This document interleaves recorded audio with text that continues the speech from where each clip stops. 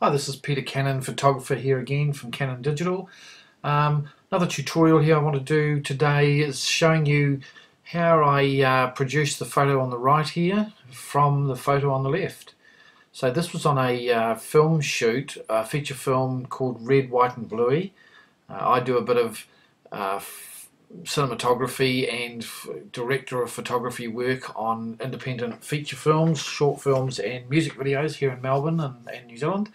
And yeah, so this was a photo we took on location when we were filming one day at the local aviation museum, where they're reconstructing effectively a B-24 Liberator aircraft, which is from the Second World War. So the Aviation Museum in Werribee is where that is. They were very kind in allowing us to use some of the original old uniforms from the Second World War as well.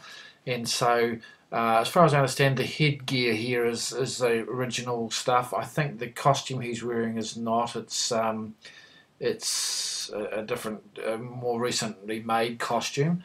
But so let's get into this tutorial on how I created this. It's fairly short and quick. So I'll open this in Photoshop, because it was done in Photoshop and it was done with some other tools. So we'll just open that image first.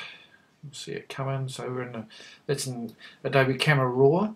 So in Adobe Camera Raw, we can do a lot of our adjustments that we want just to get it closer to where we want to go. So if I look at the shadows and lifting the shadows a wee bit, you'll see it quite subtle. Overall lightness up a wee bit. Probably bump the contrast up a wee bit. We're probably pretty good there. I'll drop the clarity up a wee bit too, and that brings a bit of definition into it. So we'll open it at that. On my background photos there is another local Werribee in Victoria, Australia. Beautiful place there.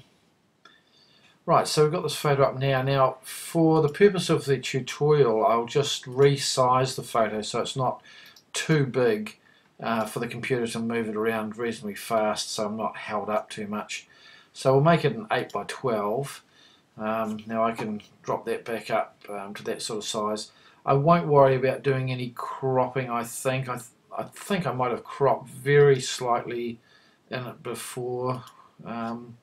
Maybe I will. We'll go to the cropping tool there, and once I click on that cropping tool, I click on the picture, it gives me these this grid across here, which just helps me to look at vertical and horizontal lines, and obviously it's got the rule of thirds going on there. So I probably brought it down a wee bit in height. I didn't want to cut that tube off at the right hand side there. So just toggle that across a wee bit, leave a bit of that detail on the left in there. So I'll just do a little crop there. Okay, so we could look at colour balance here, but because I actually desaturated this quite a bit, I probably don't need to for the purpose of this. There was a bit of software I used which was a Topaz plugin effect. Topaz black and white effects is what I used. Now I've got the Topaz Labs Photoshop bundle, which is a really cool set of filters for Photoshop. I find it really handy for all sorts of stuff. So we were sort of trying to create a bit of a World War II sort of poster effect with this photo. And yeah, we'll just let this come up and I'll show you what we ended up doing. It's taking a wee bit longer than normal to open up. Hope it's going to open up okay. We've dropped the size down. What's going on there? Yeah, so we were trying to create a sort of a World War II old poster effect, so therefore we didn't want to have too much richness of colour there. We didn't want the saturation to be too high. He looks quite modern and new there, so we really wanted to drop those colours off a wee bit. You can see what, the filter that's come up there. This was just the last one we used when we were playing around the other day. So if I go into the stylized collection here and then go to adaptive diffusion with colour, it's just creating the previews at the moment, so I'll just have to wait a moment while it creates all its previews for the various options down the left hand side here. You can see there that there's a quite a range of filters available to us in this program. And on the right hand side here, when we've selected a style from the left hand side, if you like, we can then go into these 4 options over here and just fine tune the image to suit what we want to do. So it's just taking a minute to do all its bits and pieces there. So if I click Adaptive Diffusion with colour, you can see there pretty much straight away I've got the sort of look that I was after already just with that one filter. So without doing too much adjusting in here, I think I'll just go OK to this, because I always prefer to go into Photoshop to do my final sort of fine tuning. So you can see there we've got pretty much what we were after. I'll go into colour saturation here and probably just lift the saturation a wee bit to bring a wee bit of colour back into it, just to get that green to pop a wee bit more. I'll probably bring the darkness down a wee bit, just make it a wee bit more moody. Getting back to something close to what we want there. Bring that saturation back a wee bit.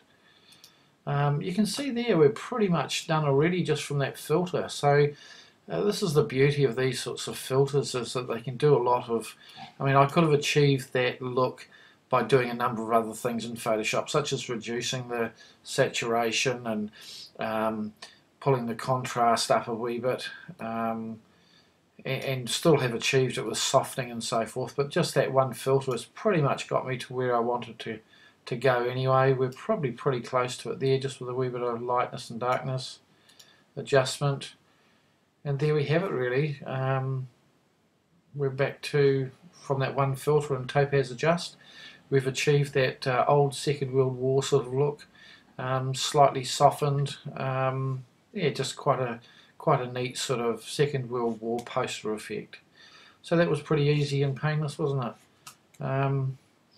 We'll call that quits at that, and there we are for today on that very short tutorial on how to create that Second World War poster effect.